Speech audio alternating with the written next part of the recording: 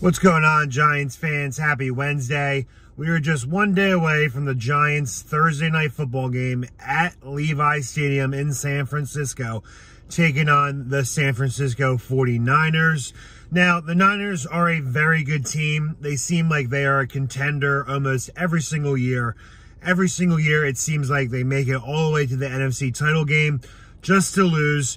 They haven't really got over that hump yet. Brock Purdy suffered a nasty injury last season against the Eagles in the NFC Championship game, delaying their run to the Super Bowl. This year, he's back. He looks healthy, and the Niners look damn good, starting the season 2-0, beating the Rams last week. It was a tough game, but divisional opponents always going to be tough usually. But they're 2-0, and they have every reason to be. They are a very well-coached team. They have a plethora of weapons on the offensive side of the football. They got one of the best running backs in football in Christian McCaffrey, Deebo Samuel, Brandon Ayuk, one of the best tight ends in the NFL in George Kittle, and a very good offensive head coach in Shanahan. And on their defense, it doesn't get any worse either. They got probably the best defensive end in the game, Nick Bosa, Fred Warner, one of the best middle linebackers in the game, and a very stout and vaunted secondary, which is going to make problems for this Giants and their young, inexperienced, and very bad offensive line, especially Evan Neal, who will be having the task to match up with all game long with Nick Bosa.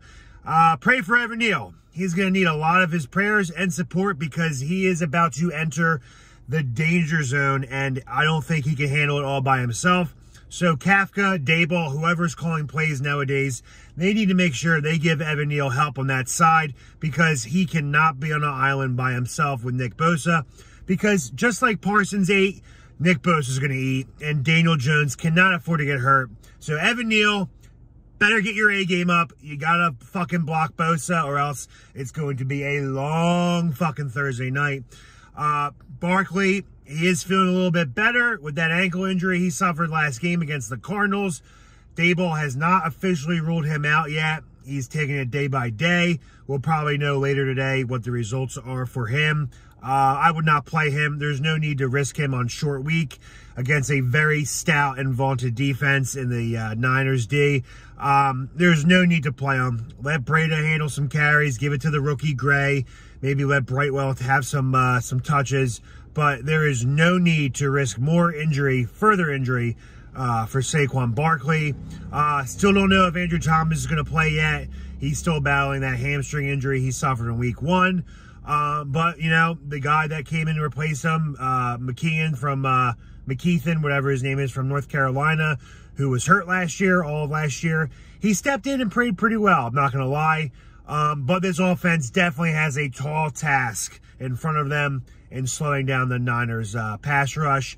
On the defensive side of the ball, the Giants' young corners, they're looking like they're getting a little bit better, finding their way through the NFL and how it goes day-to-day business-wise.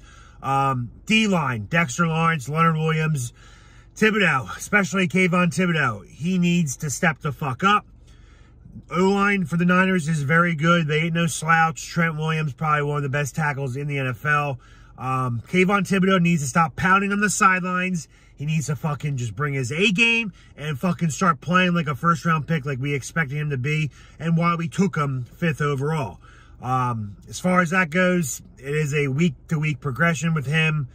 He just needs to get better. Apparently, a lot of people, including Tiki Barber on The Fan, saying that he is not in the defensive scheme that he is accustomed to.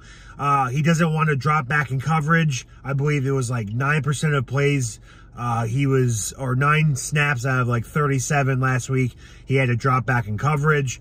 No excuse. He needs to get better. He needs to get quicker. Azeez Ojulari probably won't play either. He's just been hurt his whole career as a Giant. Pretty disappointing there. But, you know, we got our work cut out for us. This team is very fucking good than the Niners. I expect them to make it back to the NFC Championship game this year. I did not pick them to win this game in the beginning of the year, in the offseason. I would not pick the Giants to win this game, even if Saquon Barkley and Andrew Thomas were 100% healthy. This is a very tough team against a very tough defense, against a very tough Nick Bosa at Levi Stadium at night, primetime, in which Danny Jones does not play well in primetime games, whether that hits his fault or not. He does not play well in primetime, especially primetime road games. I'm going to chalk this one up as a loss. As long as we can keep it competitive and keep it somewhat close, I'll be happy. And hopefully we can right the ship the following week and be back to 500. But I'm going to chalk this game up as a loss. The Giants will eventually move to 1-2. My prediction for this would be 27-13 Niners. That's my prediction. And, the Niners are a very good team. The Giants still aren't there yet. They got a lot of issues to still clean up and fix. So that's my prediction, 27-13 Niners. In the comments section below, feel free to give your prediction on the score and on the winner. And any other news that breaks from now until then, I will keep you guys updated. And as always, let's go G-Men.